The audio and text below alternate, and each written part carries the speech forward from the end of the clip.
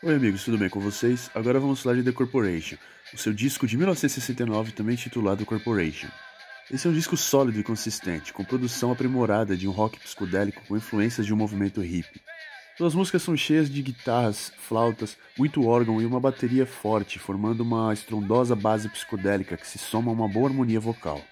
A primeira parte do disco tem músicas mais curtas, enquanto a segunda parte trabalha músicas longas em uma viagem psicodélica que se assemelha a uma jam session. Sua sonoridade se alinha em algumas partes com elementos progressivos. Esse foi o primeiro disco de estúdio da banda, suas bases instrumentais são criativas e em alguns momentos mais pesadas, fizeram um grande sucesso em sua época. E esse é o nosso som de hoje. Me diz aí nos comentários o que pensa sobre ele. É sempre bom saber sua opinião.